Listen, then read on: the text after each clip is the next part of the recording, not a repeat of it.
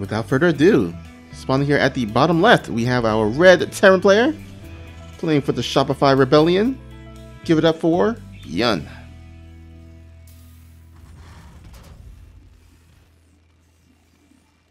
And spawning here at the top right, we got our blue Zerg playing for the Dragon, the Phoenix, and the Gamers.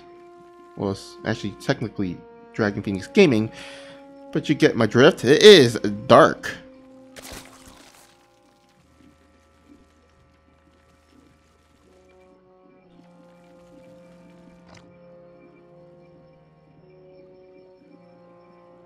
And of course, we're gonna start off with none other than Inside and Out, one of the more popular maps.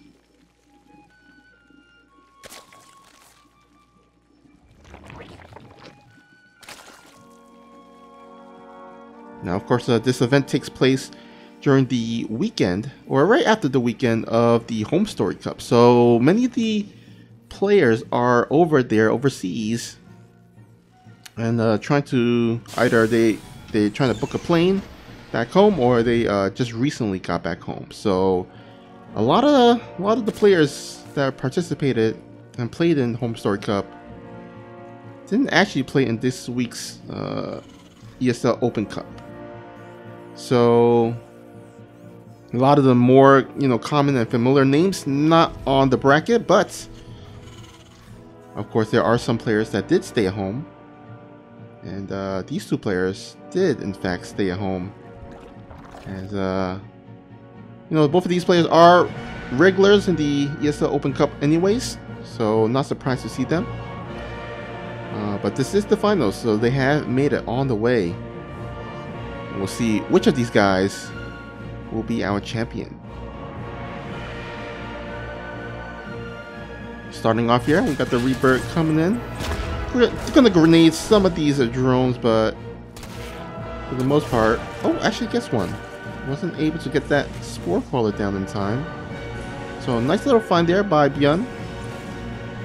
Does forces out 6 lings out of Dark. Now, certain Zerg players, they do like to stay with 4 and just like stick with it for the initial Reaper, but you do see some Zerg players that do favor the 6 ling opening to help defend, just to be a little bit extra safe.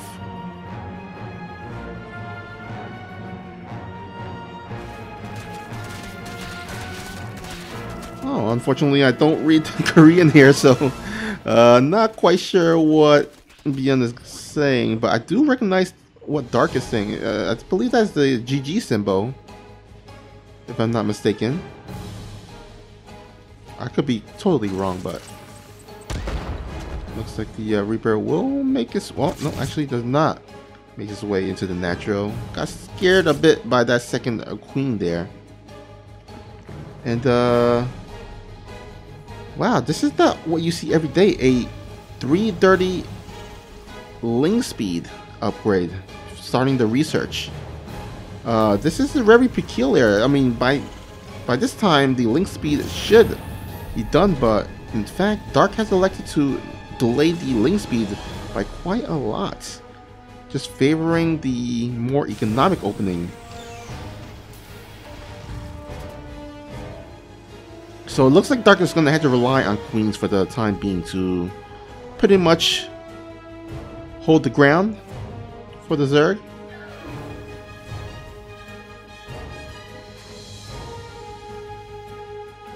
Byun, on the other hand, also going for a kind of an economic opening with 3 orbitals off the bat. So both of these players just kind of respecting one another, as both of these players are just gonna go ahead and try to macro up. See a lot of drones in the production tab, and this is going to be kind of a wait and see kind of thing, as both of these players are gearing up. You do see a Bingling nest being thrown down. I believe that's just mainly for defensive purposes. I don't see Dark going for an all-out Ling Bingling attack, as he queues up more drones on the production tab.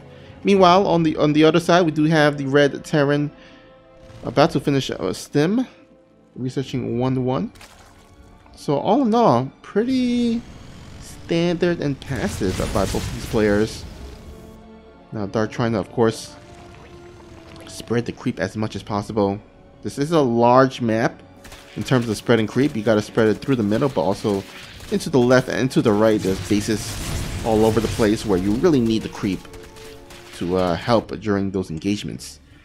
And looks like Dark not only delaying the link speed, but also delaying the upgrades as the evolution chambers are just now being thrown down. So everything just really kind of delayed here in favor of more workers. Oh, nice little cute micro trick there. So of course, you know, if you know where the creep tumor is, you can just place your Reaper on top of it, and then have the Hellions fire at the Reaper to do the splash damage onto the creep tumor. Now the creep tumor does have low life, so it does get killed off, but the Reaper does have some amount of health points in which they can survive, so they don't necessarily die. And of course, Reapers can heal up over time, so nice little trick there. But of course, there's so many queens out for a Dark that it doesn't really matter. He can just kind of replace that creep tumor immediately.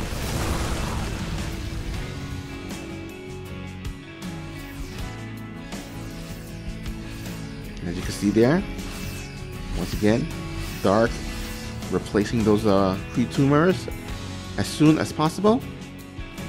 And yeah, Dark is just going crazy with the bases. I mean, right now he's got 5 bases versus the 3 bases of Byun. And of course, again, that does delay the tech and all the upgrades. As you can see, 1-1 about to finish, not quite done. Bailing speed, centrifugal hooks, is about done though. So that should help during those engagements if Byun decides to commit into it.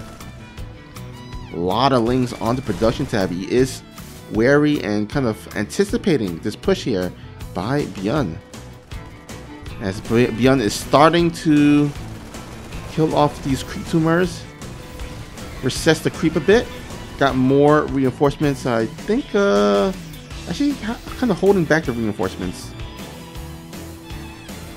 as there is a potential Ling run by. Of course, there's always a potential Ling run by when you play against a Zerg. But it looks like Byun is just kind of spreading off some of the units to the left and to the right just to pick off those creep tumors. And now it looks like he's engaging into that third base of Byun. Oh, sorry, of a Dark.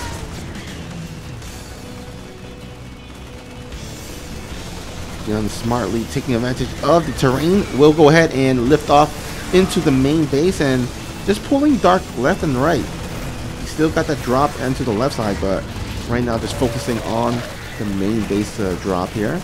And so many banelings here for Dark. 15 on the production tab, as he's just mainly fighting against a lot of Marines, and that's what you want when you're fighting against a lot of Marines. You just want a lot of banelings.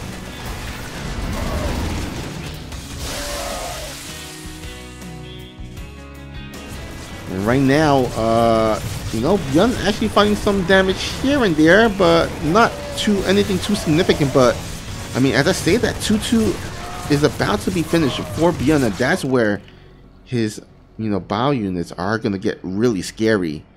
I mean, 2-2 versus 1-1, it's like a noticeable difference. Quite noticeable if you ever played either Terran or Zerg. And only now is the 2-2 being researched for Dark, so he is way behind. I mean, he's literally building his 2-2, upgrading his 2-2 at the same time that Byun is researching his 3-3. So it's gonna be 2 upgrades behind here. Nice reaction time, doesn't suffer any damage. But there is another drop into the main base here.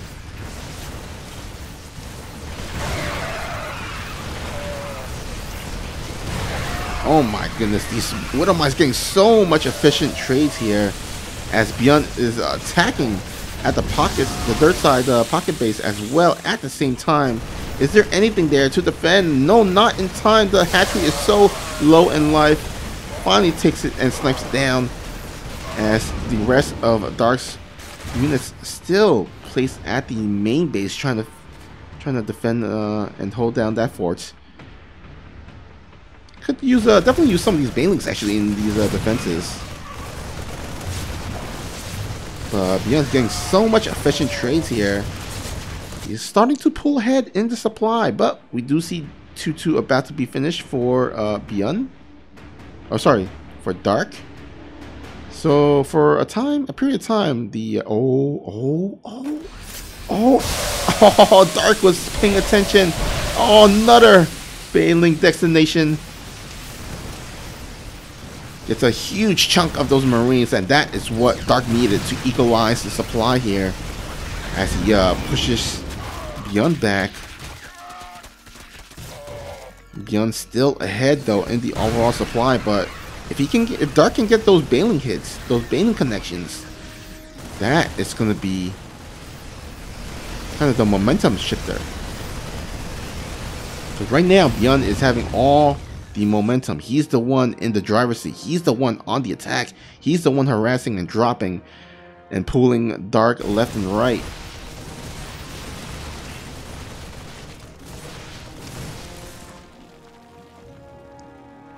Alright, I like this from Dark though. He's starting to add in Hydralisks, because you know there's a period of time where you can rely on Lings and Banelings to defend for the most part, but as the game progresses on, you gotta start adding in some additional units besides Lings and Banelings, especially with the micro and kiting of Byun and the splits that he usually can execute against those Banelings. So definitely want to go ahead and add in some additional units. However, his army positioning is getting a little bit kind of stretched thin here, as he's trying to defend so many different bases. He's not sure where to put and position his units, and so Byun is going to snipe off 2 hatcheries here, pushing down Dark all the way down to 3 hatcheries, which is just so devastating right now, as Byun is trying to establish, I believe, his 1, 2, 3, 4, 5th command center. A 5 CC Terran versus a 3, well, now 4 hatchery Zerg. So boy, oh boy, Dark, his economy has been reset into the Stone Age here, as he tries to retake all these hatchery. And in the meantime, Byun smartly just gonna go ahead and focus on the Creep Tumor, because right now he knows that Dark is trying to re-establish his economy. He's investing those resources into hatcheries, into simulators, and at the perfect moment, he can go ahead and go for the attack, which he does right now. Not the greatest split, I gotta say, by Byun, but I think it's gonna be just enough to maybe overwhelm a Dark. I mean, right now Dark is fighting off a creep, and yeah, all the Banelings are gone, and Byun, he's going to take a decisive and strong game number 1. Again, this map is quite pretty to look at in terms of, I mean, if you are a tourist in the StarCraft 2 world, I mean, Waterfall is definitely a tourist destination for sure. I mean, there are so many beautiful trees there. Got a river stream as well. Got some nice rocks. Got some nice critters as well. And some interesting looking plants. So definitely a great sightseeing map here.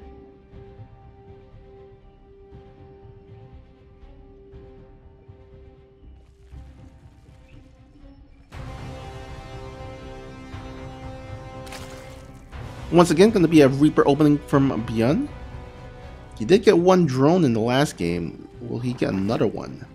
We shall wait and see here. And gonna be interested to see if Dark is gonna go ahead and go for that same build last game, where he delayed his link speed by so much. And also, oh, looks like the observer is focusing on the beautiful river stream here. Gonna be interested to see if Dark gonna go for the same very macro intensive kind of opening he did in the previous game, where he delayed the link speed by so much, as well as the upgrades that came to kind of bite him in the behind, because for a long section of the game he was quite behind on the upgrades. So that was, of course, one of the factors that kind of led to the demise of Dark. I think along with that is the army positioning, where, you know, Byun was just dropping everywhere and attacking everywhere, and Dark wasn't able to kind of split his units efficiently to defend that. And I guess that's the trouble with going for so many hatcheries that early on, is that you got so many places to defend, and you gotta kind of decide where to put your units at.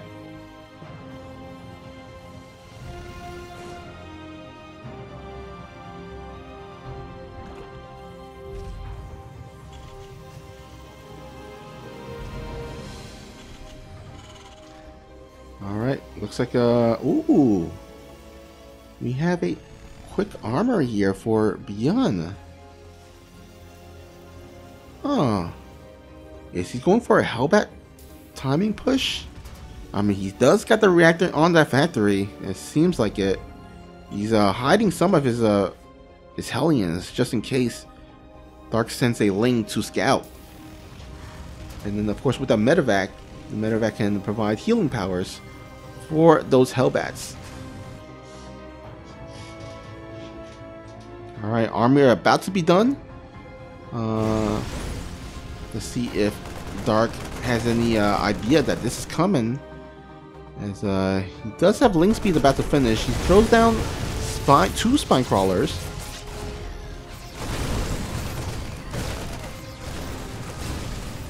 The question is are those spine crawlers going to be up in time? I mean, it looks like the natural spine crawler might get taken down immediately. Yeah, gets knocked off. And Byun is gonna go ham on these queens. All these queens are pretty much low on energy. However, that crucial medevac does get sniped off, so nice target fire on that by Dark. And yeah, with some nice spread of these queens, I think he should be able to defend and clean this up here. Let's see here, 18 lanes going down. No queens. Actually, all the queens survived, which is pretty nice. Because Byun, Dark doesn't have to remake that, remake all those queens. So yeah, looks like a pretty decent hold here by Dark, as he only mainly loses Lings, which I think he should be happy with. I mean, Lings are just mainly mineral-based units, so I mean, Queen is also, but I mean, Queens, they each cost 150 minerals, so much more expensive mineral resource unit here. Oh, but looks like Byun is not stopping with the aggression, as he tries to poke in with the Hellions. Doesn't quite find anything. So yeah, a great hold here for Dark, as he can just mainly focus on droning up, as he as you can see, 10-11 drones on the production tab. Got the Baneling Nest as well. However, he's gonna have to start getting his upgrades up and running. He is gonna be so much more less behind on the upgrades, as he does have his evolution chamber, and only 1-1 for Byun is about like 25% done. And yeah, it looks like, yeah, Dark does start 1-1 on for himself as well. And yeah, now Dark just gotta spread the creep tumors. On the other side though, Byun trying to establish his third base, and looks like the game does kind of slows down and gets back into normal mode.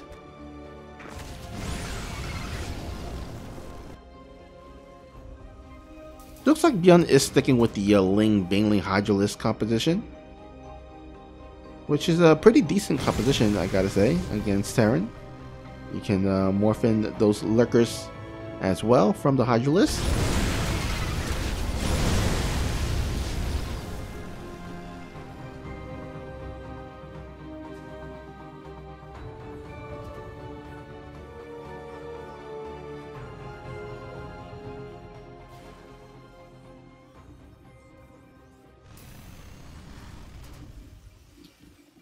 Alright, looks like 1-1 gonna finish up for Byun as he makes his way across the map. Looks like he wants to hit this timing push. However, he's gonna be fighting without combat shield momentarily, as that is trying to finish. That's just like a tad behind the 1-1. So will he wait for it or will he not? It looks like he will wait for it as he sets up his kind of his slow tank push of sorts.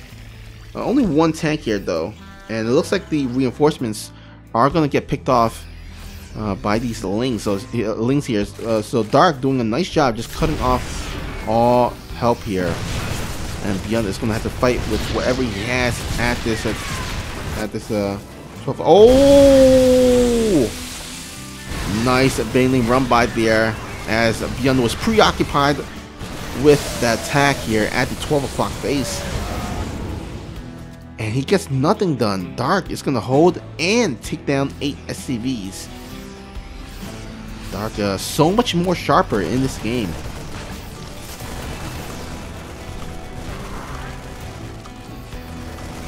However, Byun not letting up on the pressure. Gonna go ahead and go for a second round here. I don't know, man. It's still one tank army. There's a lot of Marines, but more Banelings being morphed in. I just don't see this attack accomplishing much here, especially with the amount of queens. You can see the Ling run by Dark once again. This time it's going to be a bunch of Lings instead of Banelings. Gets 8 more drones, again 9 more drones. Might even get the cancel. Yeah, I think he's going to get the cancel. In the meantime, Dark trying to defend here. Does he? I think he could just let up. Yeah, he just could just give up this hatchery. I mean, he's still got one at the 3 o'clock, and he has done so much damage with this Ling run by that I think he can afford to just give it up. Although, to be fair, I feel like Dark could have actually defended that, but I mean, he doesn't really need to. Just want to make sure he buys enough time to get enough army to defend and push this army back here on the left side. And there we have it. Lurker then does get thrown down. So yeah, we're gonna have a Ling Baneling Hydralisk Lurker army composition coming here from Dark, and I love it. He's in a great position. He got 80 to 65 drones. His army is pretty scary as well. He's only facing against one tank, which immediately gets sniped off. Oh, there's another tank at the natural, but that does not help out any of those 28 SCVs. Make it 32 SCVs that gets killed and annihilated here at the third base of Byun. And Byun once again gonna have his third base get under fire. Oh, there's a nice decent Marine force here from Byun. Does Dark have enough Banelings here? He's sending back some of his army. And yeah, I think Dark, yeah, he should have more than enough, especially with the queens. And yeah, Dark's static defense with the spores doing a nice job zoning out these medevacs. So yeah, Dark right now, he is sitting pretty. I mean, I would love to see him drone up a little bit more. I feel like at this point he should have more drones, but I mean, he's way ahead of Byun, so it doesn't even really matter.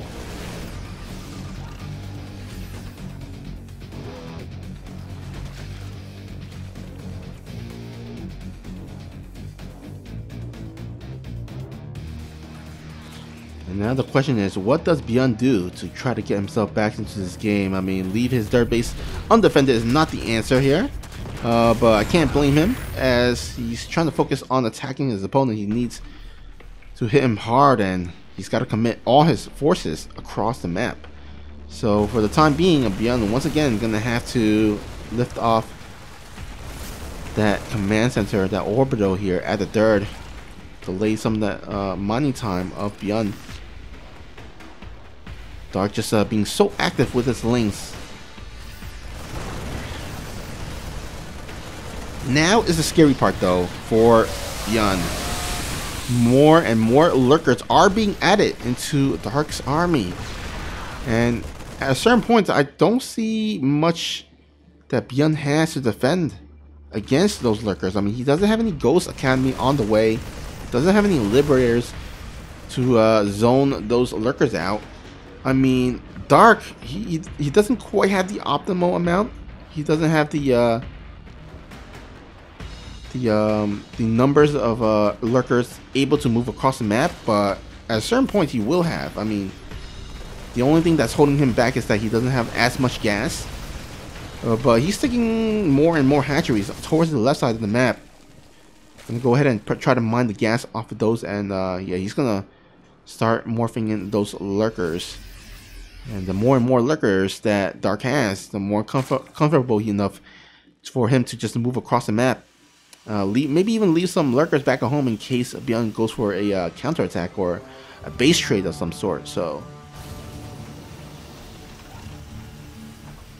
yeah, it's not looking good here for our Red Terran. But you know what? Byun, when he's behind, he shines. He goes into Super Saiyan mode, unlike other players, and unfortunately that won't be the case here, as he's just way behind, and Dark is gonna even up the series. And what do we have here? Got ourselves a 2 racks proxy. Oh, looks like Emil had to. Oh my goodness. I think Emil has led to so many disconnects that he has become a meme now. Like, people like make fun of him for disconnecting so much. Let's go ahead and check this. Yeah, he does see it.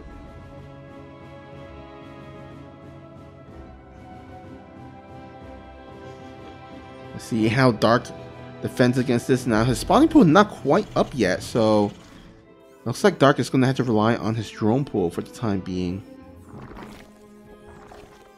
Oh, nice surround there on that bunker. Will force it cancel immediately.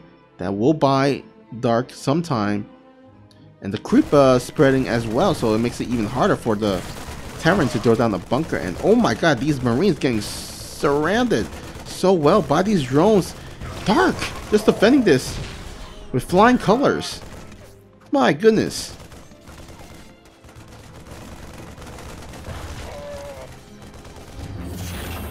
Now he does lose his 5 drones, a lot of mining time loss as well, but he does shut this 2 racks down. You know what? Actually, in hindsight, I think maybe Dark might have lost a bit too much drones there. So I would say maybe that was a bit more even than initially thought. But boy, that's around on those Marines was a nice sight indeed. And it looks like the game continues on. Excuse me. As yeah, I mean, Worker's a bit more closer than I think Dark would like, but he's not dead, so we'll see how he kind of progresses along. Does he go for a 2-base Mutalisk kind of play, or does he go for a Dirt Hatchery and like focuses back onto macro?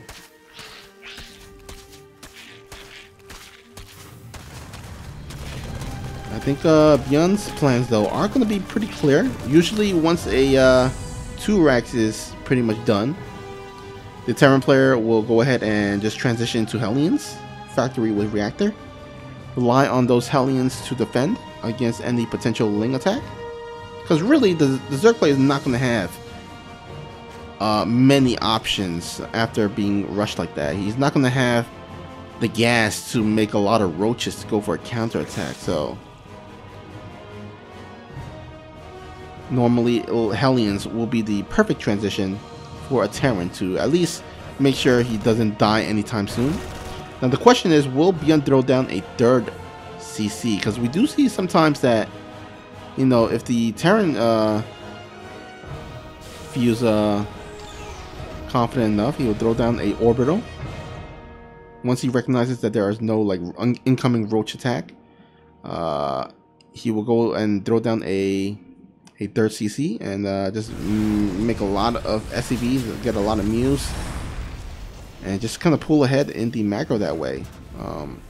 Looks like we don't have a quick third base. In fact, we have a Banshee transitioning coming from Byun, and I wonder if the Zerg saw that. I don't believe he saw that with the Overlord, because the starport was actually a bit more down on the main base. So yeah, I don't see a lair starting at all as well. I don't see spore crawlers. I don't think Dark scouts that, and I think that might it might be a bit scary for Dark here if he has no detection. I mean, Cloak is about halfway done. Okay, he's starting to throw down one spore, just a safety spore, because sometimes if you, as a Zerg, if you don't see anything, you don't scout anything from the Terran player with that initial Overlord scout, you throw down one safety spore just in case.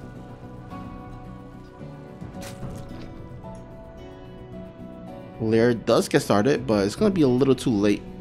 There's going to be no Overseer for Dark. And let's see here. Where's that Banshee? Okay. Let's go ahead and... Okay, looks like the Banshee will go ahead and start making his way into the mineral line.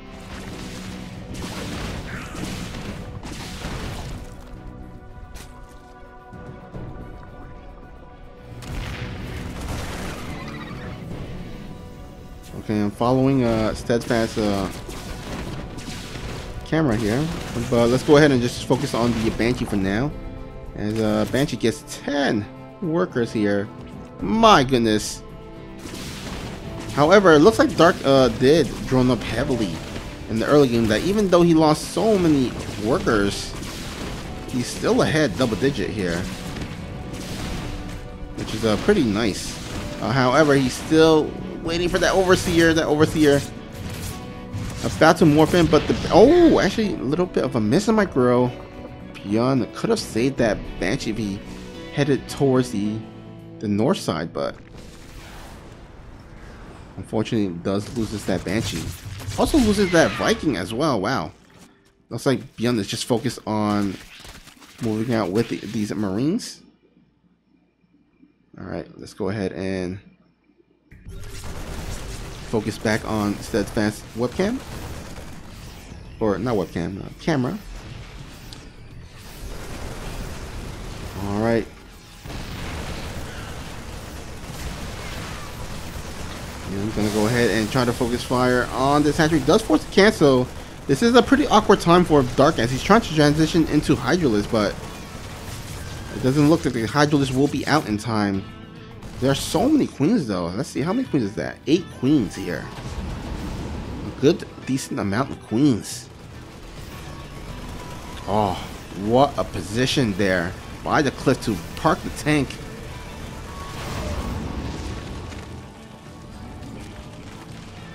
I mean, right there, I mean, like if the Lings wanted to get us around,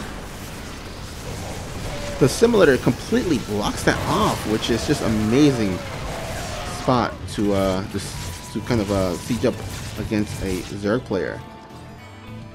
And that makes sense why Dark went for the 6 o'clock dirt base instead of that dirt pocket. Because if you get a tank there sieged up, I mean, that is quite abusive of a position. But anyhow, looks like Byun is going to go ahead and start pulling ahead. As that attack did actually really kind of halted Dark. Now, as I say that, Dark's creep spread is pretty good. He's about halfway there, halfway across the map. Starting to get his 1-1, it seems. But yeah, I think he's finally stabilized. I mean, once those Hydralisks has popped out the hatchery, I think he should be fine. I mean, Byun is gonna have to be extra careful with these drops because now there's anti-air. You know, Byun wasn't afraid to drop and harass because, you know, there wasn't any anti-air, but now that their Hydralisks out in the field, he's got to be extra careful. You don't want those medevacs being sniped out as they fly away, but anyhow, one of the good things about this map is that there are watchtowers. This provides so much vision here for the players. Oh, one tank. Let's get caught off guard. Looks like a bad queue or bad pathway.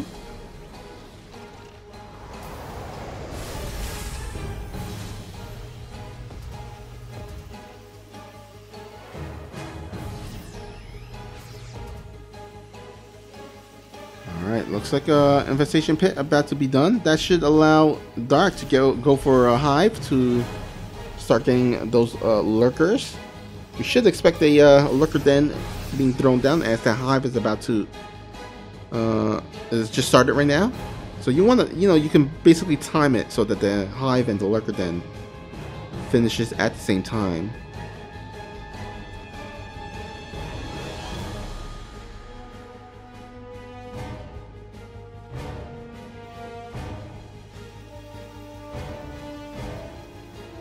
Yeah, looks like both players are just gonna go ahead and kind of macro and just kind of build up their army right now.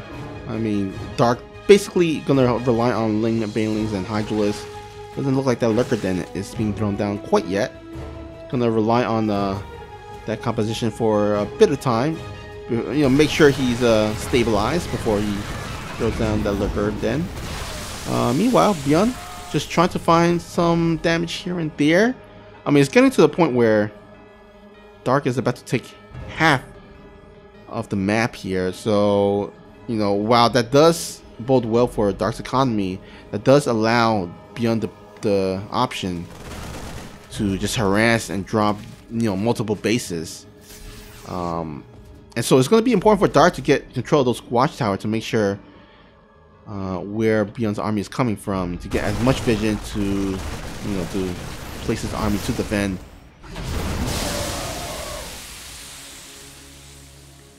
I would love it to see if, you know, Dark just throw some overlords, you know, to the right and to the left as well. I mean, there's no Vikings, you know, patrolling there to, you know, take it down. So I mean, that will literally provide him all the vision needed to defend any potential drops.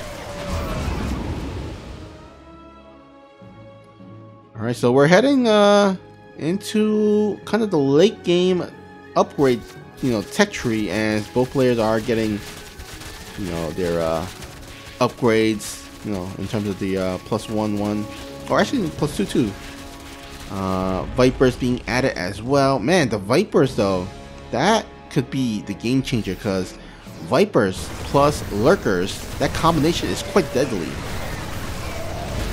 I mean, you pull in those tanks into the Lurkers, you annihilate all the tanks, maybe even throw down a blinding cloud on a bunch of them, on a bunch of tanks, and the rest is pretty much easy to deal with. It's just mainly Marines, which the Banelings can definitely handle.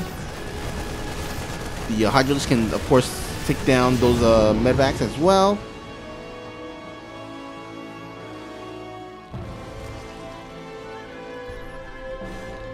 And but man, boy, I just realized both players are at 88 workers. 18 more workers queued up for Dark. He's gonna go over 100 workers in this game. Absolutely insane. And I mean, it's no surprise. I mean, Data C is a map where a lot of bases are present on the map. It's a huge, huge map.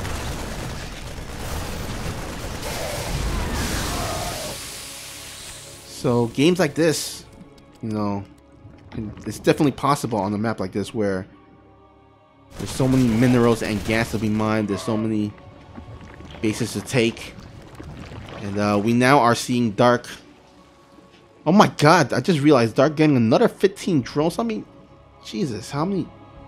Well, I guess he's used a lot of drones for Spore Colors to make sure he defend all those drops. But yeah, he's adding those 2 spires, just branching off into different tech trees. If he wants to transition into a Ling Baneling's Mutalisk, he can definitely, or maybe he just adding in Broodlords. Broodlords with combination of Lurkers and Vipers. That's just so hard for the Terran to deal with. While Byun, he's starting to add in more factories. I would suspect those are for doors. I mean, because doors are going to be pretty good against any potential Broodlord transition. So we shall see. We shall see as we are headed over the 15-minute mark. Both players are just establishing their side of the map. Funnily enough, Dark is starting to take over Byun's bases.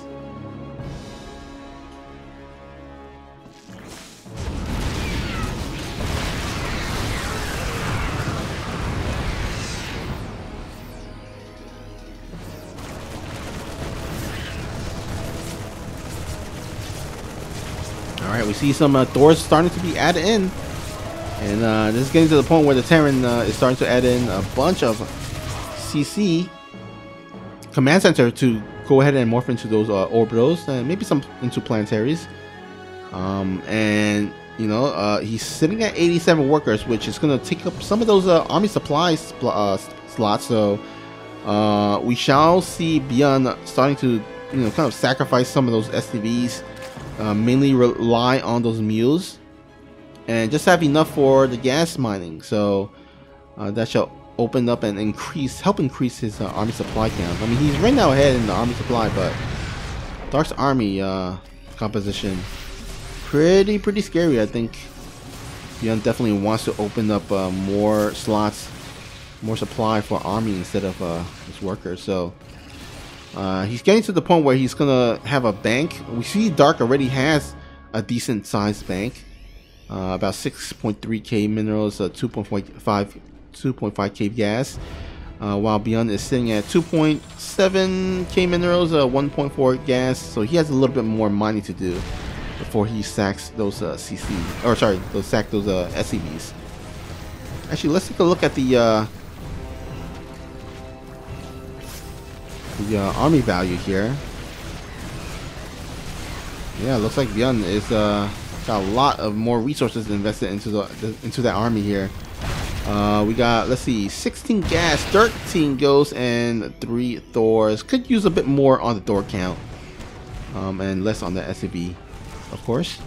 On the other side, though, we have 11 Hydralisks, 27 Banelings, 5 Investors, and 2 Vipers. And here we go. Dark gonna go ahead and start sacrificing some of these Banelings. He definitely wants to open up some supply to open up for maybe potential Broodlords or something else. Oh, if he can get those ghosts though, oh my god, those ghosts are okay. He does split them at the last second, but man, those ghosts were a bit clumped up to my liking. Nice split there by Byun will allow him to, of course, take out this top left base, but more than plenty enough bases to go around for Dark, as he's just taking pretty much half of the map. And we have come to this stage, ladies and gentlemen, where we have nukes being thrown around and Byun is gonna just go ham. Let's see here, how many Ghost Academy? Only 1 Ghost Academy, so maybe not so much going ham, but it will allow him to kind of get some nice zoning.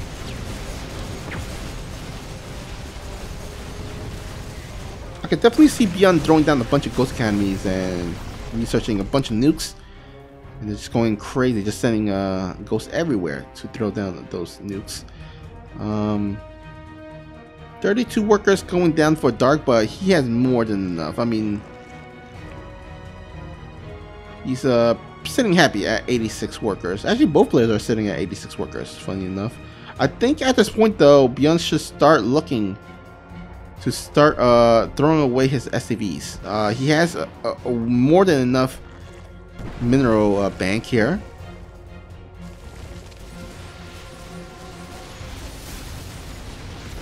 Looks like he's not quite there yet.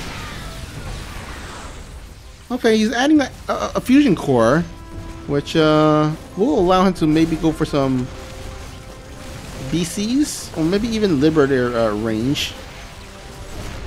I don't see Liberators on the map though, so I think it might be for BC transition. But yeah, it looks like Dark has the 9 Broodlords, so I mean this could be the start of Dark just knocking at the door, because these bases are getting close to one another. I mean, if you see it, especially on the right side, like the 2 o'clock base of Byun versus the 3 o'clock base of Dark is pretty much touching one another.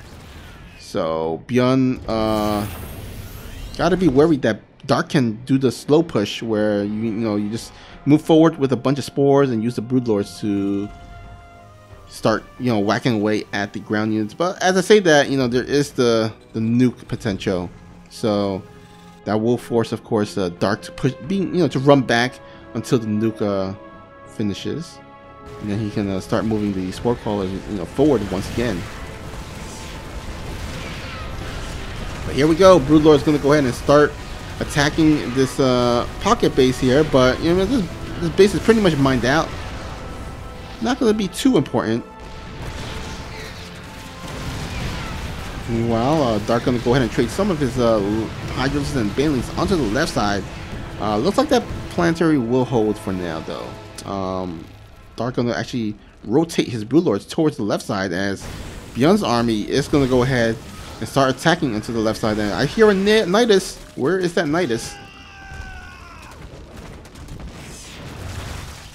Looks like the observer doesn't quite focus on the Nidus worm. Let's go ahead and actually okay, looks like it's on Dark side of the map, so none into the main base. We do have a lot of sensor towers, so looks like Byun should be able to be cognizant of the fact that there are Nidus worms out there, and if there is any Nidus worm in his base, he should be able to react in time. And here we go. Byun's starting to trade out some of these SCVs finally, as he has nearly 9k mineral bank.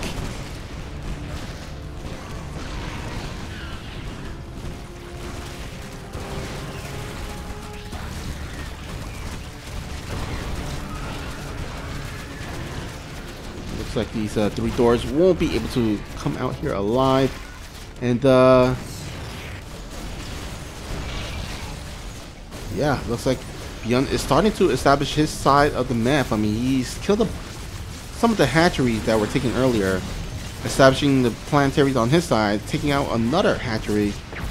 However, throughout this whole time, guys, be mindful that these infestors and these vipers, they've been gaining energy, and they're gonna be able to use those spells throughout that huge fight later on. However, Dark's got to be careful not to get EMP'd. One EMP, and that could take out a flock of infestors and render them useless during the engagement.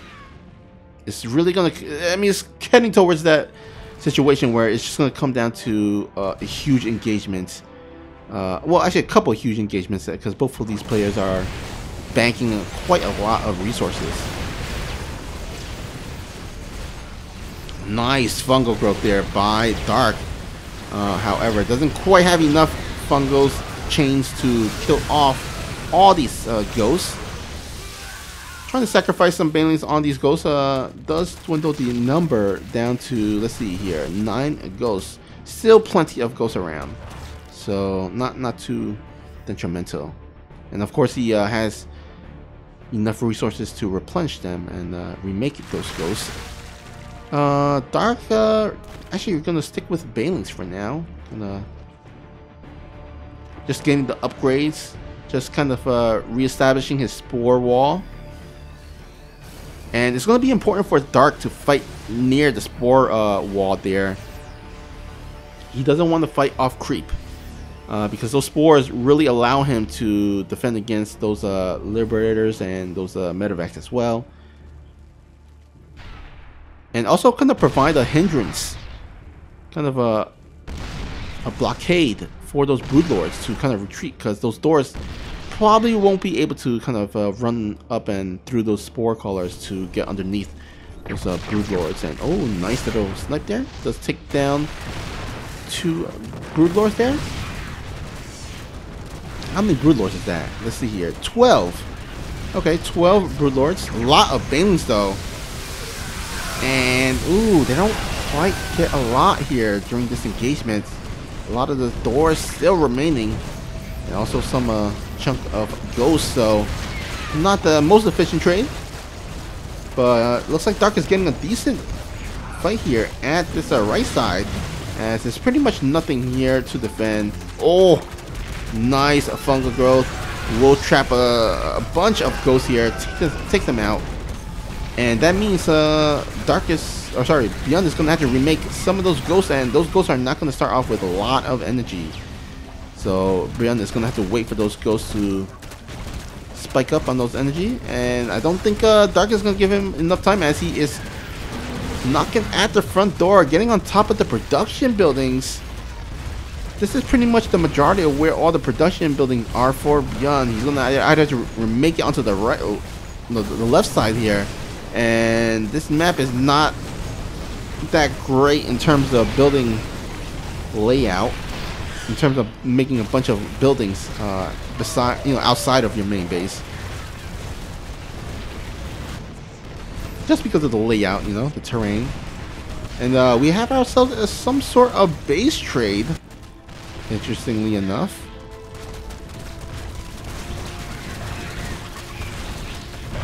Hive is going to get sniped out, but yeah, pretty much both of these players are going to be reset it into the Stone Age with their production.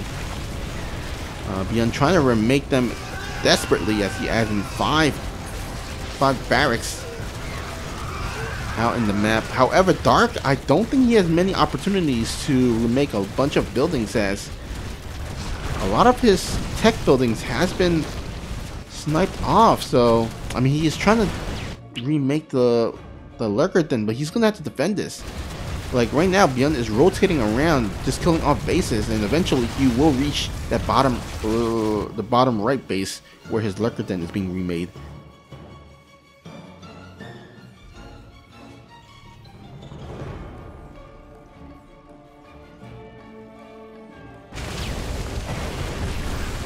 Oh my goodness. Even the spawning pool needs to be remade as well. So it doesn't do Dark any good if he has all these resources and he can't remake anything. He does still have the spires, so he can remake those broodlords if he wants to, but he should definitely have an overlord vomit creep there to keep them to keep both of those spires alive. But I think he's right now focusing on his army. I mean, as well as he should be. Because it's that moment where, or that's that stage of the game where one bad engagement and you're not going to have a lot of chances to come back into this game. I mean, all the mineral bases, all the bases are starting to get mined out.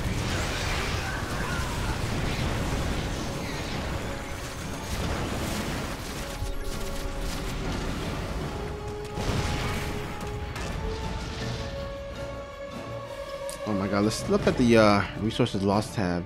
Oh my goodness. Pretty much identical. Like maybe about 1 key difference, but pretty much identical. And this game has just been bonkers, as both players still not able to kill off their opponents, as we are about to head into the 29-minute mark. And yeah, a lot of these buildings and and stuff are pretty much gone, so they're pretty much working with whatever they have right now. Dark once again had to throw down a spire, and little does he know he has 2 spires sitting at that bottom left.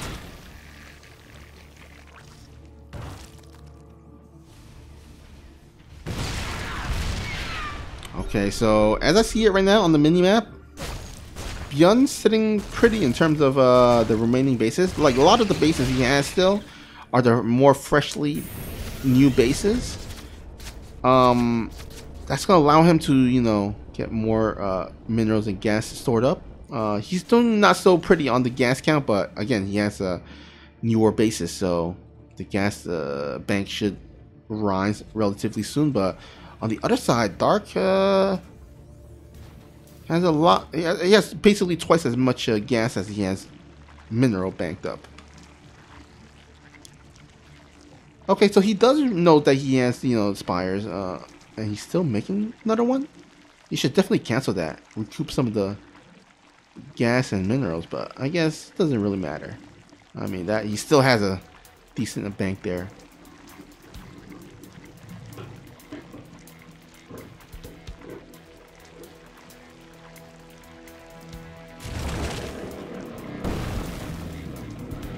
Okay, so let's go ahead and focus on the middle of the map, where pretty much both of these players are trying to congregate to, as a lot of the spores here, a lot of the army here. Oh, actually got some nice changeling. Gets sight of the army position of Byun. That's going to allow Dark to kind of maneuver around, send some group of army here and to the left side. So nice snipe there.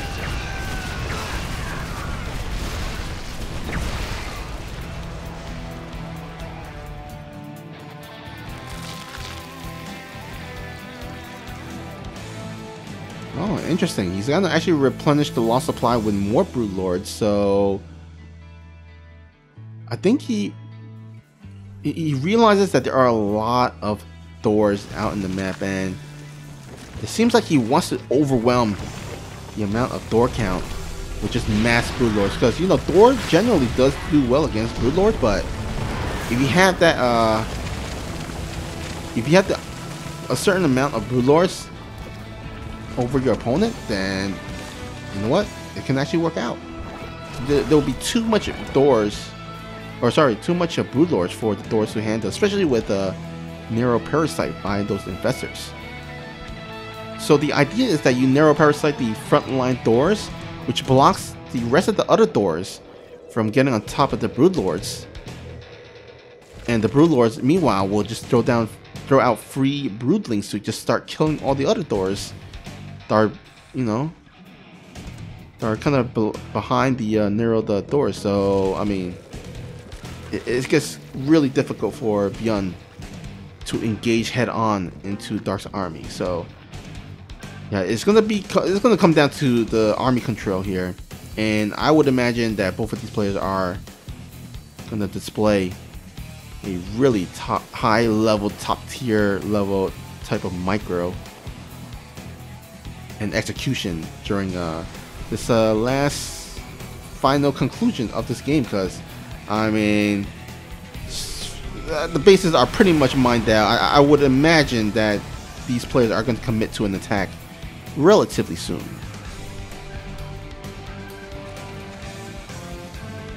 A bunch of scans being thrown out on the map, just making sure where everything is. And yeah, you can see there, a lot of these mineral patches are disappearing, so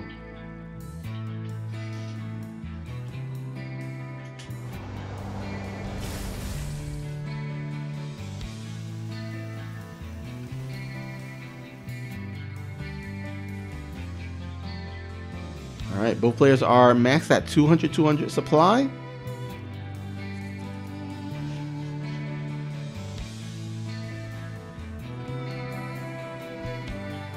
Byun's starting to throw away these SCVs, gonna free up more supply, which is pretty smart, because right now he's got a ton of workers still.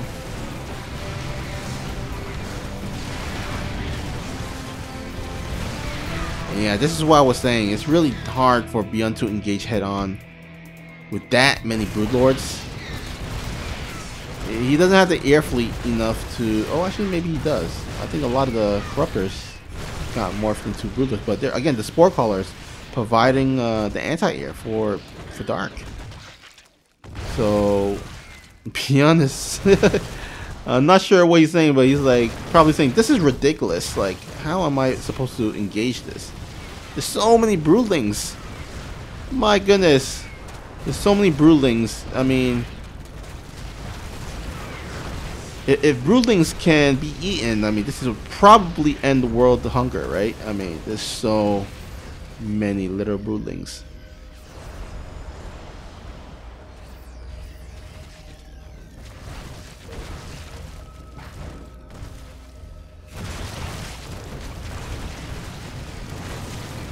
All right.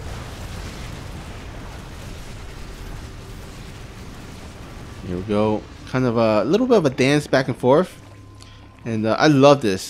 Dark is right now, he is not getting too ahead of himself. He is just, you know, just pushing Byun a little bit back and then moving forward a little bit with his bars, just inching closer and closer, and at certain points he's gonna force Byun into a corner, and you know, Byun is gonna have to, you know, start fighting.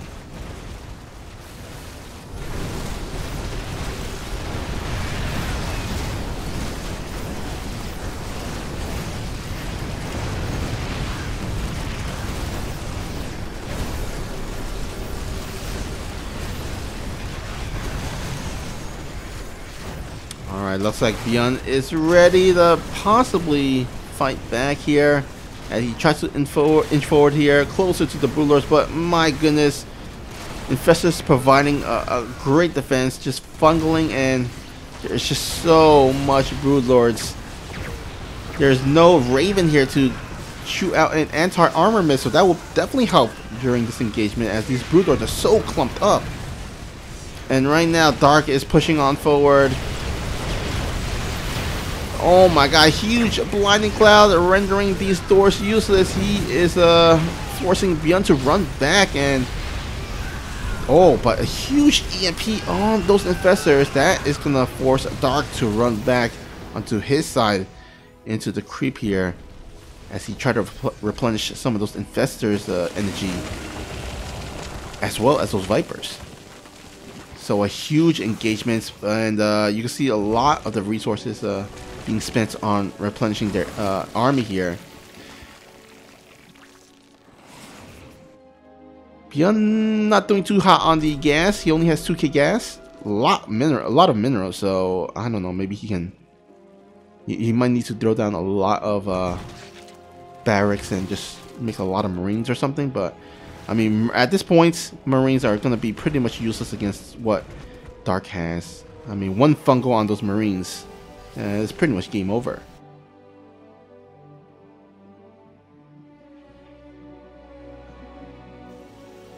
And yeah, pretty much the gas bank of Byun has been depleted. So this is it. All the Vespene geysers pretty much mined out. Dark a little bit more balanced in terms of his minerals and gas ratio. And this is the point where spellcasters are the superior units, because you know there's not a lot of options to replenish your army with a so low bank and so little bases around left. You just gotta rely on, you know, spellcasters, and Dark has so many spellcasters. He has so many queens to transfuse those Broodlords. He has so many Infestors to fungo and narrow those the army of Byun, and he has so many Broodlords, just pure Broodlords for the damage dealing. Never mind the Vipers. The Vipers also can provide. Oh, there we have it. Another huge fungal growth. And these Broodlords are trying to kill a lot of these doors, but actually, wait a minute.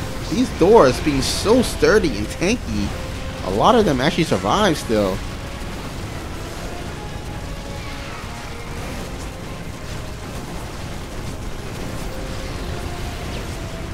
my goodness, how many? Oh my god, there's 29 Broodlords left versus 12 Thors. I mean, Thors are so good, but that is crazy amount of Broodlords still left over. Vikings all gone. Only 3 ghosts remains. Or actually 4 ghosts remains. And the majority of the anti-air are going to be on these Thors. And these Thors are just fighting Broodlords over and over. And Dark trading so efficiently. Exactly zero gas here remaining for Byun. All he can remake are mineral units. Those Marines, Hellbats. He's doing whatever he can with these minerals, but Dark just trading so efficiently. These Broodlords still holding strong here. Now, a lot of these queens are gone and don't have a lot of energy. I think there was a huge EMP during the fight as well. So a lot of these infestors don't have the energy remaining to Fungo. So looks like that will give Byun the leeway to actually push forward. But look at here, no medevacs to heal those ghosts. A lot of these Thors are getting low on life as well. This is it. This is going to be the last stand. Whoever wins this fight is going to take the game. Another huge Fungo and Cloud, Blinding Cloud combination. Dark is just kind of using the kind of kiting mechanism, the kiting strategy. Just you know, shoot out those broodlings and retreat. Shoot out those broodlings and retreat. If he comes close enough, just Fungo him, stop him in his tracks. Oh my goodness! And here we go, Nero on the doors as the final blow, and Dark taking a 41-minute game, and we'll take the series lead. Alright, so Stargazers, of course, one of the wonkier maps. I gotta refer this to as the Blackburn of the ladder map pool, because you know, I like that. Yeah, because you know, when Blackburn first came out in the ladder map pool, it was one of those kind of weird wonky map that had 2 gold bases, you know, kind of a weird layout as well. You know, the spawned at the horizontal position, similar to this, where both of these players are spawning at the horizontal position. And there's of course a gold map, or sorry, not a gold map, a gold base at the middle bottom. So kind of something to keep in mind. Might come into the factor throughout this game. Yeah, definitely. It reminds me of well, I don't know if this was the first map to... I doubt it was the first map to do lateral spawns, but there was year 0, and that was also in Legacy of the Void. But one key difference between this map and all the other past maps is that we have that little pocket sort of natural / third base, which is blocked off by a couple of mineral patches. And so a lot of Terrans like to take that base instead, because obviously you can build the command center off location, which is what Byun is doing right now. Yeah. So that is something that's pretty interesting, because first of all, it has never, if I recall correctly, it has never been added a feature in the previous map pool, and also it kind of, you know, plays with the decision making from the Terran, or maybe even the Protoss, to see and decide what, you know, bases they decide to go for. Yeah, definitely. Oh, that Reaper got a little stuck for just a second. But yeah, about the mineral patches, I think I've only ever seen them used as walls. Remember back when that first came out, it was like revolutionary, and then we had wild maps like Golden Wall and stuff like that, and it was just great to watch in GSL. Oh yeah. And now we get to see it as a mechanic to potentially take an early, or potentially block off a base early on. You know, it's kind of cool. I feel like there might have been some inspiration from maybe co-op or campaign or something. Oh yeah, definitely. You know, I really still want that. I don't know if you remember, but there was in the campaign where, you know, the lava will rise and fall. Oh yeah. It's like if the lava rises, all your units die unless you get into a safe ground. Dude, I love that. Oh, dude, if we could see that in an actual match, that would be amazing. Pros would be, well, a lot of people would be very unhappy with that, but you cannot deny it would make the game exceptionally entertaining. Yeah. Man, I'm just hoping that one day they will implement to a ladder map and. Yeah. Right. Hopefully Frost Giant is listening. Oh man. So it looks like everything is more or less pretty standard here. We see Byun going for an early stim move out. Now, these Marines, they're not intended to get a ton of damage done, but they kind of are intended to pick off Overlords, pick off Queens potentially, you know, catch the Zerg off guard. I don't think they're going to get too much done here. They do get an Overlord, which is nice, actually supply blocking Dark for the time being, but that's sort of like a pre-stim move out. I've seen that a little bit more commonly nowadays, and by nowadays I mean like within the past few weeks or so.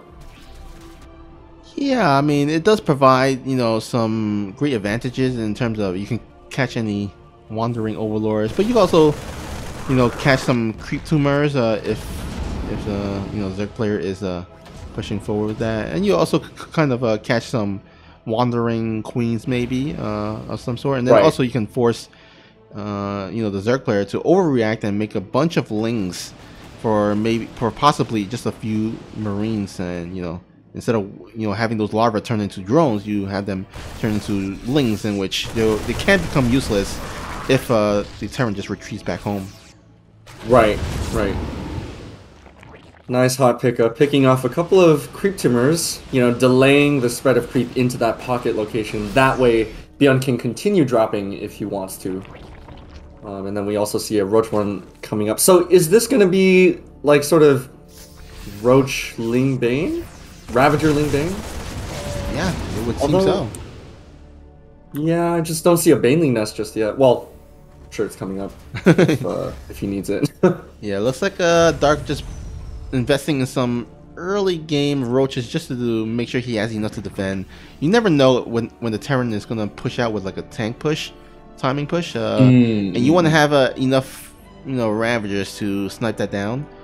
And you know, it's hard if the Terran get into like those positionings, those really difficult positions where it limits the amount of lings and banelings to get on top of them in terms of surface area, then you're just gonna have to rely on Corrosive Bow to take care of those tanks. Yeah, definitely. Now, the drone count kind of reminds me, like, this is a very Dark type of thing, right? And then it's also a very Serral kind of thing. You know, maybe a minute ago at 5 minutes, 30 seconds, he was still only on like 50 or so drones. And like you said, it's for those early Roaches because he doesn't have Overlord vision of Byun's side of the map anymore. He doesn't even have Ling vision, so he does not know, you know, whether or not there's going to be a huge tank push, which, speaking of which, there is a huge tank push coming across. He doesn't actually have confirmation of what kind of play Byun is going for. So I think that the early Roaches are going to pay off, the early Ravagers should be able to pay off. And actually, it looks like Dark is committing full on to Roach Ravager. We see the +1 missile, +1 carapace instead of the +1 melee. Yeah, and here we go. Oh, actually, the initial tanks does get clumped up here. So nice start for Dark, but oh my goodness, Byun's gonna go ahead and stem forward with his +1 Marines and completely annihilate all these Roaches and Ravagers, even the Queens as well. These tanks are still sitting pretty at the back. Okay, the final tank does get killed off, but what a trade there by Byun. That was amazing. I thought that those Marines were going to do a lot less damage, but, you know, they do quite well when they have stim, and do they have? Yeah, so they have +1 attack as well, which begins to explain things. But see, this is the part that confuses me. Against Roaches and Ravagers, do you want Marauders? Oh, well, okay. That answers my question. There are Marauders coming up. Because, you know, Marines, they do have much, much higher DPS, and just overall, they're better. But against armored units, you know, you would think on paper Marauders counter that. And so we do see Byun incorporating 3 Marauders at a time into his production. Yeah, which is pretty smart. And once again, we have a little bit of a skirmish here out in the middle. Won't get too much done, but we'll force Byun to run back, or to fly back rather. I think those Liberators are just a little bit cheeky. You know, there are Ravagers on the map, and of course Ravagers, if you do get those Biles down. Speaking of which, these Biles missed the stimmed bio, and they're going to just go ahead and gun forward for the Roaches and Ravagers. The tanks are going to unsiege. All of a sudden, Dark's little skirmish force up here is getting kind of thinned out, so Roaches are going to reinforce from the north side. Biles are coming down, not quite connecting on everything. Liberator is doing some solid work. The rest of the bio is going to clean up some more Roaches. All of a sudden, the supplies are way closer than they were a minute ago. Yeah, that's the difficulty with Roaches and Ravagers, is that once the Terran has tanks and Liberators out, you know, you gotta decide where do you want to focus those corrosive biles on, either the tanks or the Liberators. And if you focus on one or the other, then you know you don't have enough for the rest. You know, right now Dark really is desiring for some corruptors, but he doesn't even have a Spire out. I don't believe. Right. He's choosing to go for the Hive before then. Now, I can see some Infestors coming out. You know, once Dark actually has a standing army that doesn't melt. And then, yeah. Like you see this, the Roaches are just trying to trade. Bio kites, you know, well enough back to the tanks, and then more Roaches go down. So, in a way, it kind of feels like Dark is on a bit of a timer. And what I mean by that is that, you know, a Roach max out is much weaker than a Bio tank max out. And so, Byun is, you know, if he is able to mass up to or, you know, gain up to a critical mass, then he can just overrun the Roach Ravager. And so, we do see that Baneling Nest coming in, we see that Hive coming in. And so, at this point, I think that Dark might actually go for Vipers, which would be an excellent unit to pair here. Yeah, for sure. I mean, you can yank the Liberators and render them, you know, temporarily useless, or maybe he can, you know, blinding cloud the tanks and have his entire Roach Ravager force get on top of it. But you know, Byun, he's preparing for it. He's getting his upgrades. He's expanding as well. He's still harassing, which I like. I don't think he's going to find too much here on the bottom side. So now he recognizes that his Zerg opponent is actually transitioning into a little bit of a different playstyle. We see a higher drone count coming up soon, and then we see a lot more Lings, we see some Banes on the production tab. So this is going to go into a more traditional sort of Ling Bane Ravager style. Now the Ravager, I still don't get it, you know. I love Hydras. I know it's a bad thing to love, but I love Hydras. No. And it's like, why would you replace the Hydra with Ravagers? Of course, you know, in practice, I can see the practicality of having Biles and that kind of thing. And, you know, Ravagers, you can get them from tier 1, that, you know, that sort of low-tech advantage. But I love Hydras. I love things that can shoot up as well. Man, I am 100% with you. I love me some Banelings and Hydralists. Yeah. I think, you know, first of all, you know, medevac drops a bit more manageable because Roaches and Ravagers really can't shoot medevacs. I mean, you know, there is the corrosive bile, but it's so hard to target on them. Right. Hydralists, on the other hand, they can definitely snipe down those medevacs. So you can kind of take that advantage away in terms of the Terran just harassing you with, you know, drops after drops. But then you can also transition into Lurkers, which are really great general units. Exactly.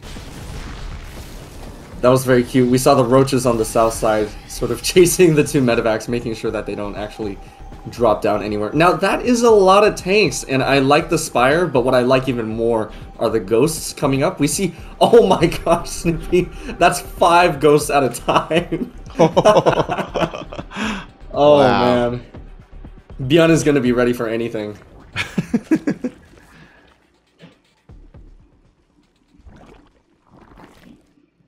And they are going to be doing so well against the Infestors, the Vipers. Here we go. Byun trying to drop here, but looks like the Vipers will deal with them. Does he have enough? Oh, he does have enough. Okay, so the Lings are going to check on the 5th base, see that Byun is building on location. So the game has really slowed down. Byun has felt comfortable enough with the damage, or with the trading at least, that he got done earlier in the game. Now he's sort of taking it easy. He's both players are macroing up, you know, trying to tech up. We see actually a second Spire along with that Greater Spire coming out for Dark. I like that move a lot. You know, you already have the Vipers. You're working on that Infestor tech. We saw the Infestor upgrades coming out earlier. So yeah, why not go into a Greater Spire as well?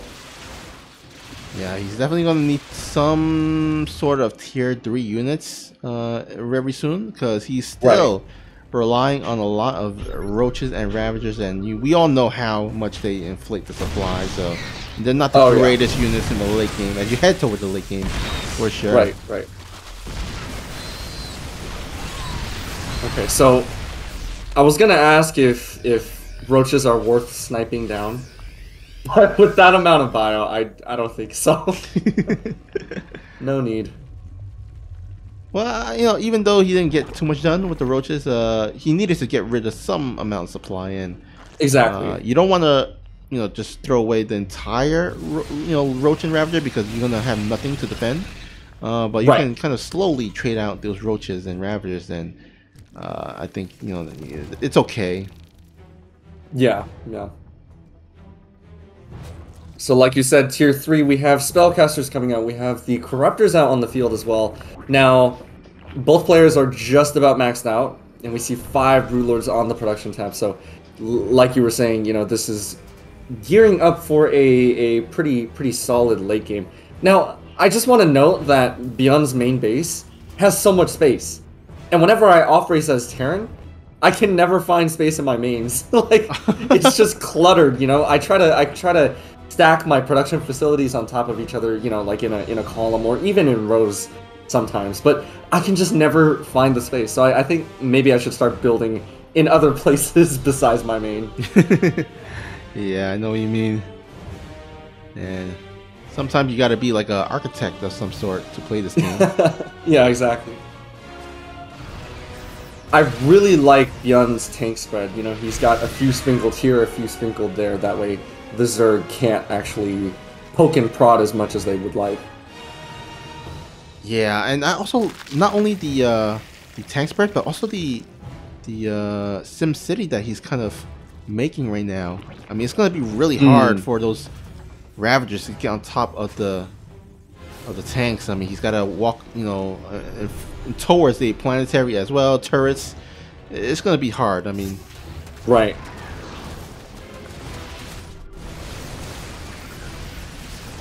Okay, so it looks like we have a main force of Ghost, Marauder, and a couple of Thors. Banelings are going to get on top of the Thors. Oh, they're actually going to get on top of the Marauders, and now even some of the Ghosts? Oh, wow. Okay, so those are some full energy Ghosts. They do stay alive, thankfully. There are enough, you know, there is enough bio to actually tank for some of the Banelings, and now the Broodlords are out. A nice couple of, you know, Fungals. I almost forgot the name there. Not going to get too much done though. No, that Nidus is very cute. Yeah, that's definitely a cute play there. It's Nidus in front of your opponent. Oh, actually, wow, nice ghost play there by Byun, catching Dark a little bit off guard. But yeah, it looks like this bottom side of the map is going to be a point of contention, as both of these players are trying to expand towards that side. You know, for the Zerg, the gold base, while Byun going for the bottom left. And yeah, basically, if you look at it, all the bases has been taken. There's no more bases to be taken. Yeah, this is a pretty cool point to get to in the game. So we have the Zerg basically claiming 2/3 of the map. If you look at the mini map, right, we have the sort of halfway mark already taken by the Zerg. Now the Zerg is actually going to push in the bottom left as well. A lot of Banelings rolling through, killing a lot of SCVs, which in a way is actually good for the Terran at this point in the game. That means that they can continue maxing out. They can replace that lost supply with army supply. Ghosts are going to move back on forward to retaliate. Broodlords coming in from the north, the Infestors as well. Big Fungal taking down... Oh no, the Ghosts actually stay alive! No way! Oh my gosh. Okay, so Byun is very happy about that. Dark is probably a little disappointed about having traded unfavorably. Now, he does have a pretty big bank. He has 3,000 minerals, and, well, a minute ago he had 4,000 gas. Not a bad amount, but he needs to keep trading at least somewhat. You know, like, he doesn't want to give away anything for free, right? That's when you start losing. Mm-hmm. And yeah, right now both of these players just trying to remax out. Oh, actually, we're having our first nuke introduced here as the Ghost Academy is researching a nuke. That's going to be helpful because there are a lot of static defenses here at the gold base. If you can kind of nuke it, you can kind of get rid of that obstacle, and then you can kind of push forward with the remaining of your army. These ghosts, though, kind of brave, kind of shooting at the front, although he does scan ahead, so he knows the position of Dark's army. Once again, Ling run by, so annoying to deal with, especially on the base where there's only orbitals, no planetaries to deal with them. Yeah, that's pretty interesting. I would have expected that base to be at least a planetary, but it looks like this base is also an orbital. Some more SCVs are going to get taken down. Now, the Broodlords did position themselves excellently in the northern part of the map. They are going to start shelling away at these orbitals. Now, a bunch of snipes are going down. EMPs prevent the infestors from doing any sort of damage.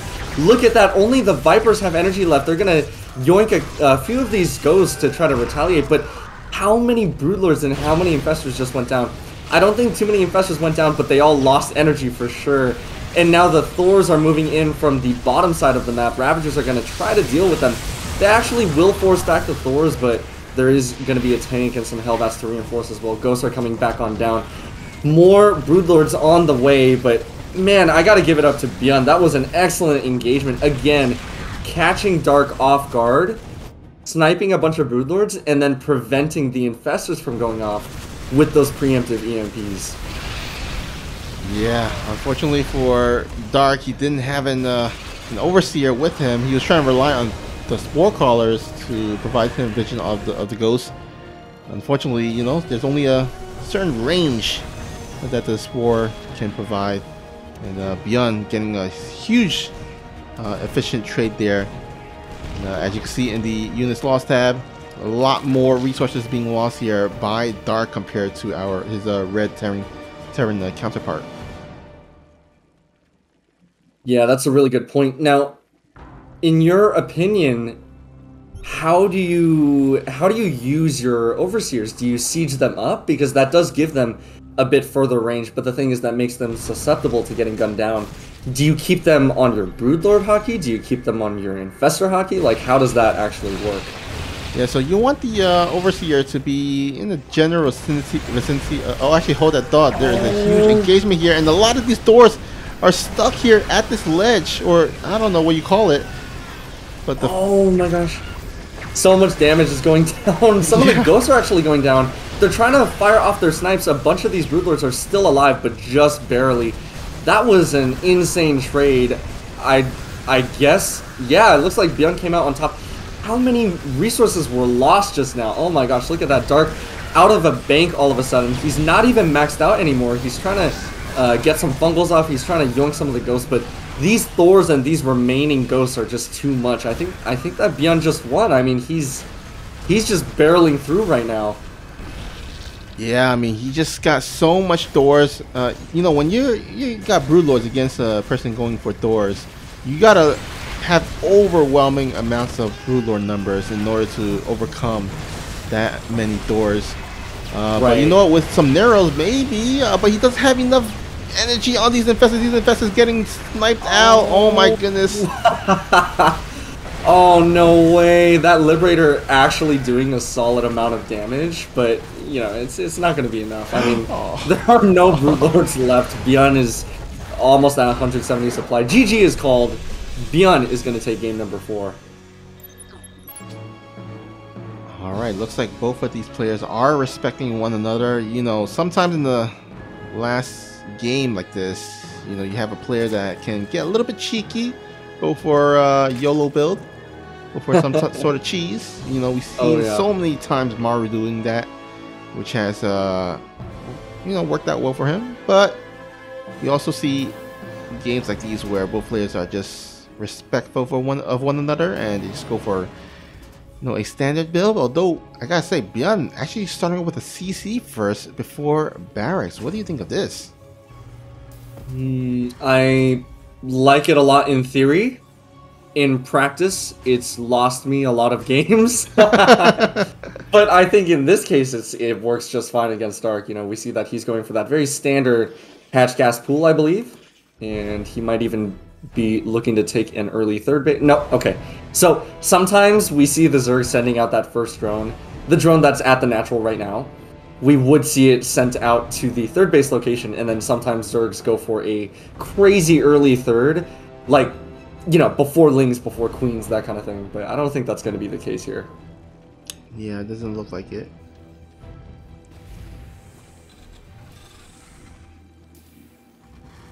Alright, looks like the drone will be sent out to the third base. Gonna take that at the normal time. Now, Dark does see, the timing of that orbital from Byun, so he should recognize the fact that this is a CC first. And I would really love to see Byun right now starting to wall off that natural. Because, when you go for such a greedy build like this, you're going to be a little bit vulnerable against any early attack. And in order to defend against any early attack, you definitely want to wall off to make sure those Lings doesn't run by. Yeah, that's a good point. On the other hand, Dark can interpret that information to mean that he can squeeze out, maybe 1-2 more rounds of drones before he makes defensive Lings for the Hellions.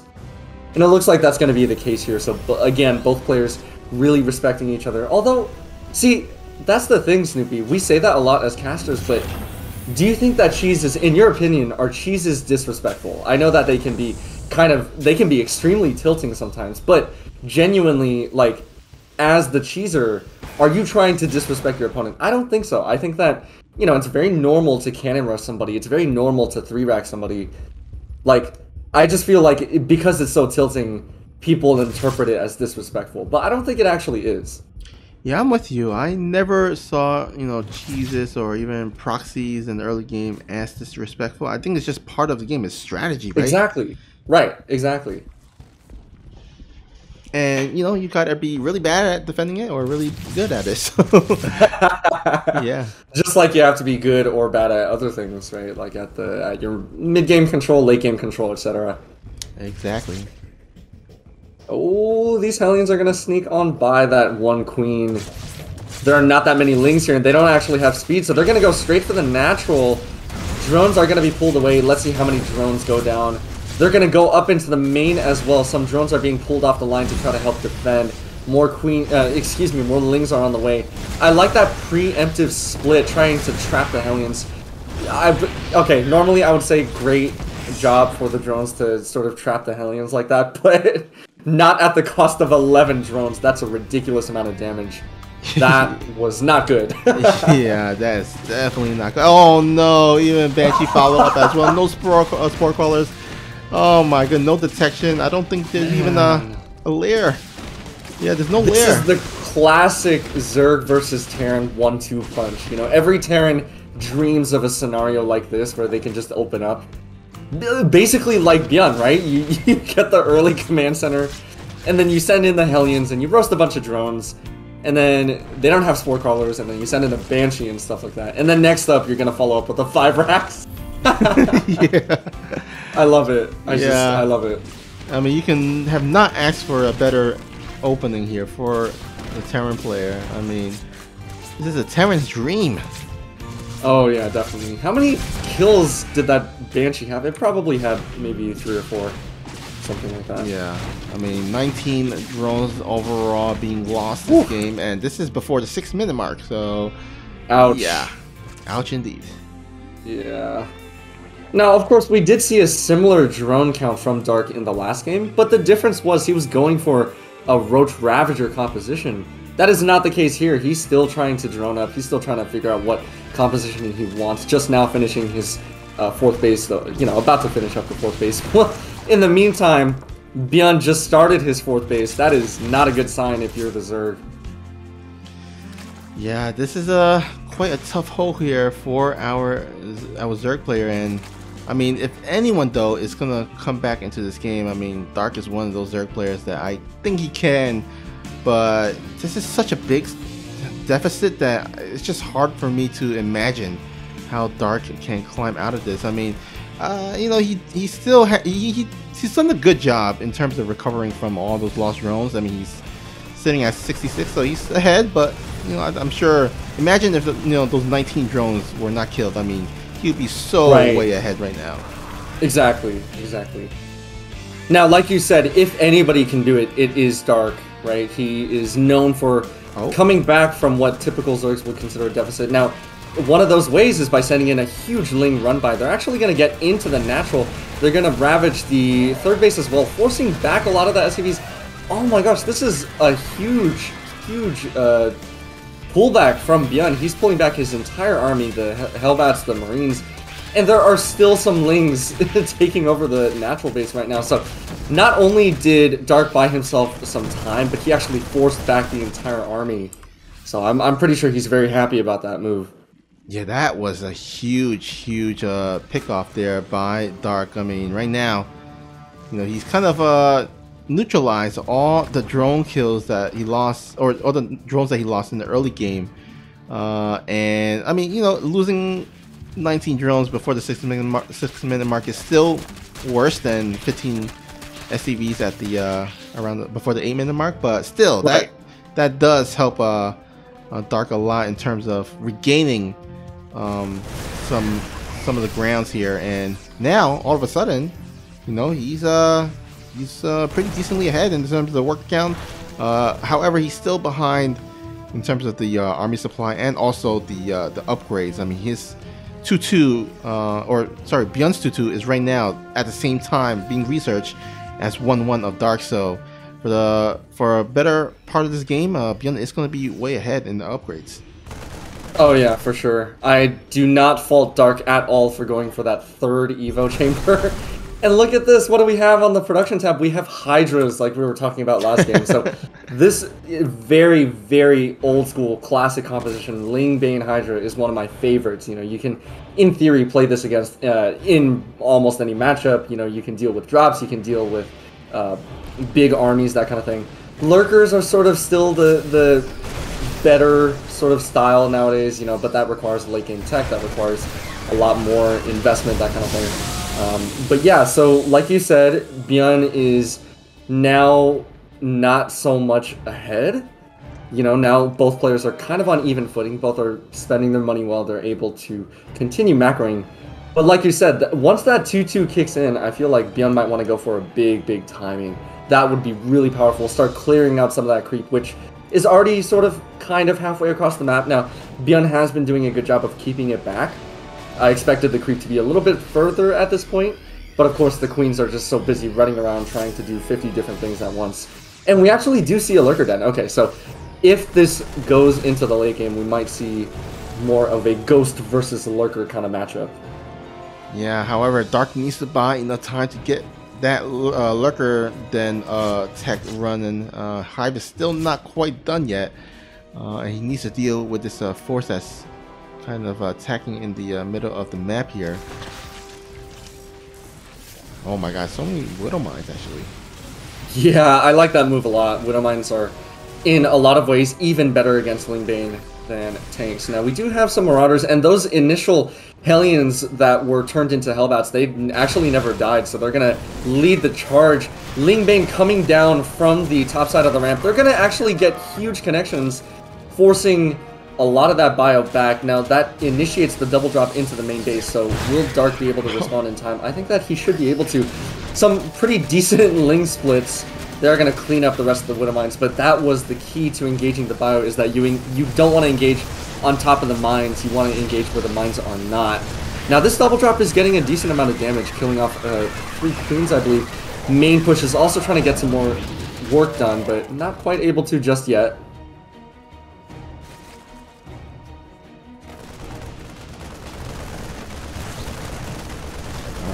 Looks like gonna go ahead and start harassing this base here, but I think it will finally get cleaned up. So not finding too much damage overall. Yeah, Byun is expanding pretty aggressively, you know, towards the front rather than towards the side, and he's gonna actually keep pushing down here. Now there are lurkers out on the field already, and they do have fast burrow, which is nice. But I think that range is maybe a little bit more important in this case. Yeah, I think so too. We do see a Nidus network being thrown down, so I mean, you do see some you know, Zerg players that go for lurkers. They would just go ahead and load up like a couple of lurkers into the Nidus worm, and then they will pop it into like the main base of the Terran, and it becomes a real hassle because, you know, the lurkers get on top of either the mineral lines or the production building, and you can even park it like near the ramp. So if the Terran player tried to retreat back into the main base, he will have to, you know, kind of go through a meat shredder of a ramp, as the lurker just does so much splash damage. Right. Now that double drop from earlier was replaced. However, Lings are already in the on-site to deal with that. That is a lot of Widow Mines. I really have to say it, like, that's a pretty ridiculous amount, so I don't think that the Lings are going to be able to go down there anytime soon. Now we do see that Nidus coming into play here. Byun has spotted it. It looks like he's going to send the Ghost back up onto the high ground to deal with it. This bio is going to push on forward, however. This is getting kind of down to the wire for both players. You know, we need the lurkers to pop, and they do actually get a chance to burrow. 2 ghosts were not enough to deal with the Nidus. Lingbane is going to crash through down the ramps and trying to get on top of the bio. They are going to take care of some of the army. Some very nice snipes in the main. Yeah, but is it enough? More Lings streaming out of the worm. And, man. Byun trying to retreat his entire army to defend against this. He needs to, because a lot of the production buildings, again, is here in the main base. And it looks like finally Byun is going to go ahead and start cleaning this up here. Oh, actually, looks like Dark will get some nice Byun connection before this ends. Yeah, that's a very good move by Dark. He just cost Byun a lot of production time. Now he's sending in the Lings into the 4th base location to the south. This is basically Dark doing a Terran. Like, he's attacking the Terran on all sides, you know, which is typically what the Terran does against the Zerg in this matchup. Yeah. And Byun is just scrambling desperately to try to stabilize, as all these Lings are just ravaging his base. 21 SCVs going down. Oh, man. That's definitely going to hurt his economy. I mean, even if he were on, you know, something like 80-something drones, excuse me, SCVs earlier, that's still, you know, 25% loss. That's a pretty significant hit to your economy. But funnily enough, Byun is actually ahead in supply, so maybe, you know, Dark did get a lot of damage done, but he didn't necessarily trade efficiently, and in the long run, it's all about the trading. Yeah, this just seems to be like the classic Byun scenario where he's just down heavily in terms of the worker count, but he's so ahead in the army supply that, you know, you still give him a chance to win, and I think he might actually might do it, because Byun, he's right now about to just snipe out all these lurkers. There's no detection beside this poor way. Oh, look at those snipes. That final snipe did get canceled just because it got hit by a lurker, but those were some excellent snipes, killing off even some eggs. That Widowmine hit did basically nullify a bunch of those Zerglings as well, so they were not able to sort of jump on top of the ghost and then, you know, stop the snipes from going down. So really just a snowball effect of good micro. You know, it really pushes the Terran's benefit when they're across on the Zerg side of the map. Now, a Nidus Worm is a pretty decent distraction. That first Overlord has been there since the beginning of the game. It does finally give its life for the Swarm, but yeah, that was... wow. Yeah, and now we are pretty much in a kind of a interesting scenario where Byun is going to go ahead and start putting on some pressure, and we wonder if Dark can get his units into Byun's bases. He's tried a couple of times, but Byun has been able to kind of pick it off, those Niduses. And so what does he do right now? I mean, right now how many lurkers is that? Wow, 17 lurkers. Okay, he can definitely do some damage with that. Yeah, even against the ghost, right? You just not sacrifice, but you have a few tank some of the snipe shots, and then you rush forward with the rest of them. Now, I love what Byun is doing. He's got two sort of main armies. He's got one main army to the north that just picked off that base, mostly Marines and Marauders and Ghosts. And then he's got the main Ghost army putting down some big EMPs, by the way. Were those EMPs? Why? Were there Infestors or Vipers on the field? I don't think so. No, he just EMP'd the Overseers. I guess he had nothing to really EMP because, you know, his Ghosts were trapped, so he needed to do something with them. Oh, got it. And, you know, maybe he can EMP the Overseer. But that doesn't really do too much. It still provides vision, but I guess just do something before you die, even though it doesn't do anything. Ooh, a few ghosts do go down before they get picked up into the medevac, but that medevac those medevacs will pick up the rest of the units, scout out whether or not that base has been retaken. Now, these lurkers are going to rush forward. Lings are going to try to get up into the natural. Liberator is in position to start, you know, holding back some of the lurkers, but definitely not all of them. That is a ridiculous amount of lurkers. 24 in total. They're going to start working on Byun's bases. Ghosts are in place to deal with the Nidus. They are going to try to deal with the lurkers, but it's going to be a slow and steady sort of engagement for the Terran player. He doesn't want to lose Ghosts, which he does lose some to the Banelings, but for the Zerg player, it's just, you know, being able to burrow right on top of the bases and then trying to deal as much damage as possible. It's basically like the Zerg is really rushing forward, whereas the Terran is trying to methodically approach the counterattack. So, again, Byun is on top of the supply. He's losing a lot of buildings, but I don't think he's losing any supply, and that's the key here. Yeah, I mean, these Liberators, though, they're doing so much work for Byun. I mean, there's no anti-air. All these Hydralisks has been turned into Lurkers, which doesn't shoot up into the air, and so... Yeah, Byun losing a lot of workers and, you know, bases, but his army still stands. So much Ghost still left over. Still no answer for these Liberators as well. Yeah, what do you think of just going mass Ling Bane? How does that work here in the late game? Because in theory, you know, Lings and Banes should be too much for the Liberators, and then of course you've got Banelings to jump on top of the Ghosts as well. I feel like in theory it's supposed to work, but in practice we never see it happen in the late game. What do you think?